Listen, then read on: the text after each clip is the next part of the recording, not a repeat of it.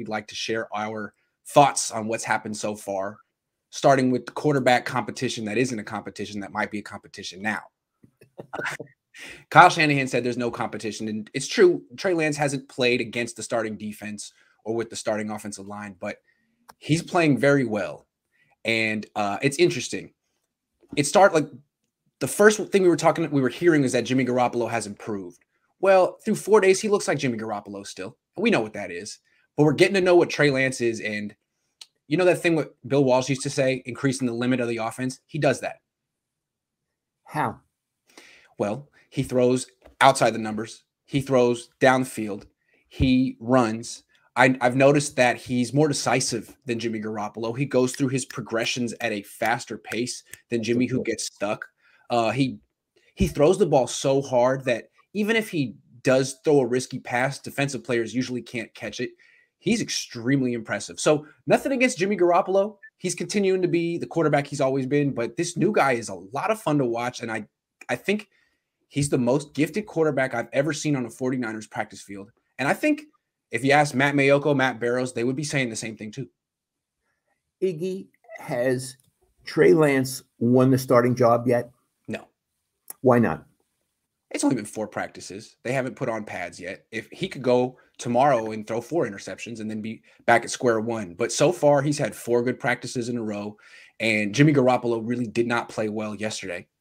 So I think it's becoming, if it wasn't a quarterback competition already, it's becoming one. And I think he may have earned reps with the starters now. We still have our bet who's going to be the starter on day one. I say Jimmy, and I think there are lots of issues. If Jimmy isn't the starter, they have to trade him. Mm-hmm. You can't have him on the team if he's not the starter. Do you think still that Trey Lance will be the starter on day one? I do think he will be the starter. I think he's a better quarterback than Jimmy Garoppolo. Nothing against Jimmy, but when the argument against playing young quarterbacks is like, well, they're going to make too many mistakes, right? They don't really know what they're doing. They're going to make. Jimmy makes mistakes. Jimmy does that. I mean, he is a bad decision maker. He goes through his progressions too slowly. He throws interceptions and doesn't throw deep or move. It seems like even a rookie Trey Lance, who's going to make his own mistakes, who's far from perfect, is still a better quarterback than Jimmy Garoppolo. That's what I think I'm seeing. Okay, and you're there and I'm not. You know, it'll be very interesting to see Trey Lance when there's a full-on pass rush and blitzing and things like that. And the point is, we have no idea. I mean, you can't say, oh, he'll be great. We don't know. And that's a big unknown right now. I have another question. Is this, we know this is a quarterback competition. Is it a controversy yet?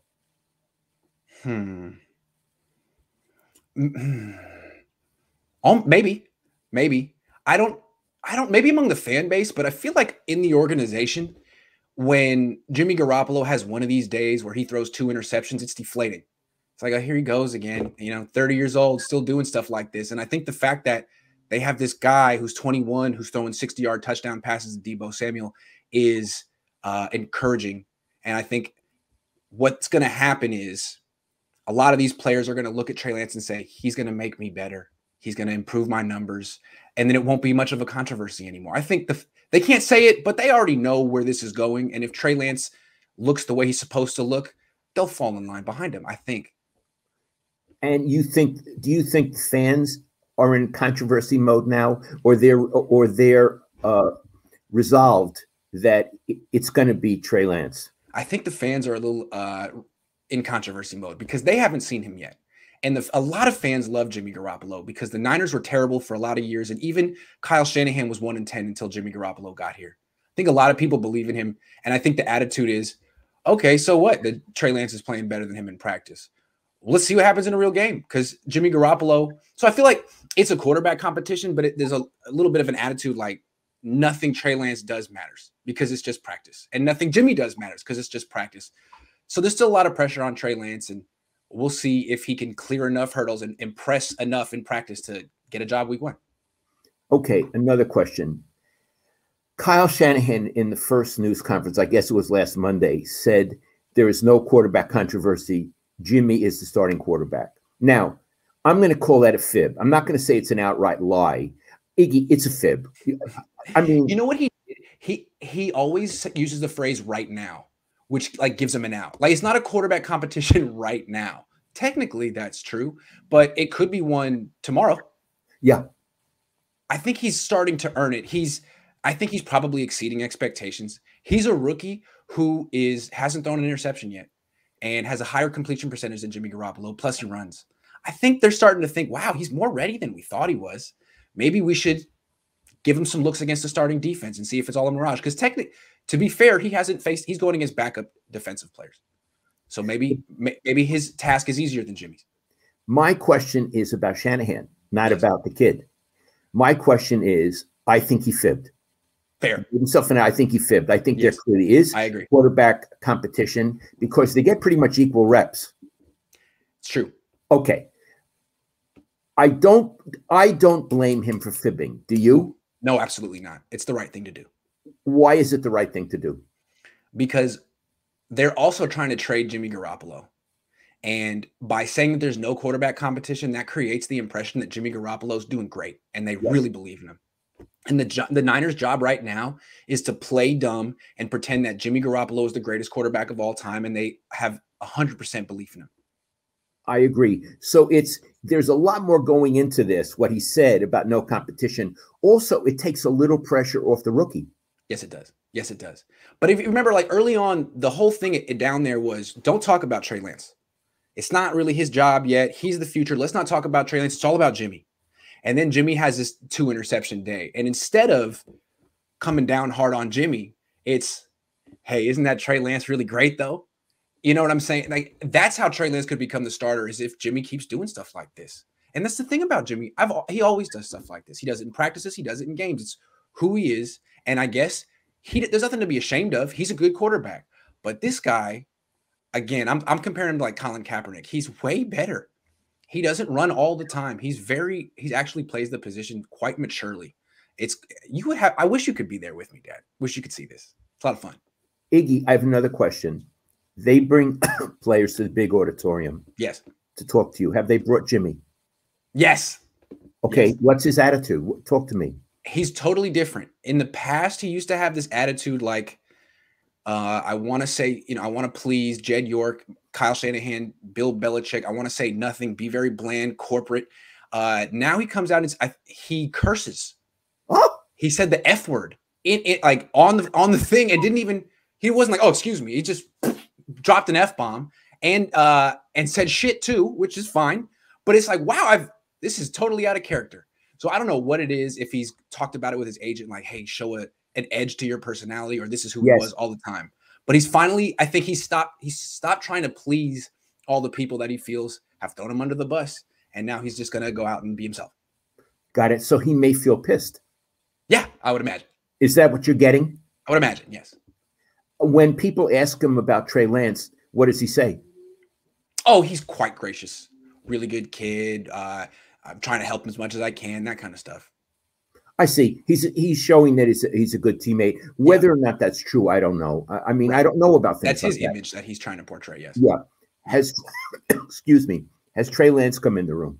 Yes. What's he like? He's okay. He's very nice. He's very respectful. He's 21 and he's trying to say the right thing and he races through his answers. So he's not like Kaepernick where he's like hostile. He's definitely not hostile. He's trying his best to say nothing and say the right things. He's trying to say the right things and he races through his answers and he doesn't say anything interesting. Whereas you got Jimmy being interesting right now. So right now I prefer to interview Jimmy Garoppolo. It's kind of funny. That's the way it goes though. Every 21-year-old quarterback who's trying to win a starting job is kind of bland and buttoned up. Races through his answers. You mean like a speed talker? Yeah, like he's a little nervous.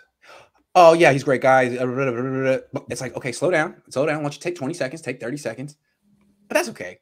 Has anyone said that to him? Slow down? No. I almost felt like doing it. Like last time people were trying so hard to get anything interesting out of him. And it's like he was in the zone, like, nope, not going to go for that, not going to go for that, not going to go for that. But in a very respectful way. He's not hostile. I like him. He's just in a tough position. It's interesting. On the field, he plays offense, but in the room, he plays defense. He does. Right? He does. Whereas that's how quarterbacks often are. But Jimmy's now playing offense. Absolutely. Yes. I would love to be there to hear that stuff. That's the kind of stuff Jimmy's like really the best interview on the team right now. He's very interesting. We're learning about Jimmy, and Trey is like, you don't get to learn about me yet. I'm just trying to be the perfect quarterback. Yeah. Trying to say things. I understand. We'll probably get to know Trey Lance when he's 28. Iggy, I got to tell you, I mean, I'm not a fan, but I guess my heart's with Jimmy. I'd like to see the old, quote unquote, old guy at least make a fight of it. I would like to see that, you know? I would like to also, and to Jimmy's credit, he's doing the best he can, but I think also to expect him to make a big leap or turn a corner or whatever metaphor you want to use is unrealistic. He'll give his best, but we know what his best is. We've seen his best. Yes. Okay. Iggy, I have another question. Sure. And I'm forgetting some stuff. When you interview players now, you're not allowed into the locker room. No. They bring them out. Mm-hmm. Iggy, is this only post-COVID, or was it that way before, that during training camp, they would bring certain players out, but you couldn't go in the locker room? That's how it is in training camp. Usually what they do in training camp is there's 90 people in there. They don't bring the media in there because there's so many people. Once they start doing cut downs and it's down to 53, then they bring us in. But I don't know if they're going to do that this year. I have no idea. They haven't really said it. Iggy, when in my day, which was a long time ago, we could go in the locker room. Iggy, I think under Harbaugh, we could go in the locker room.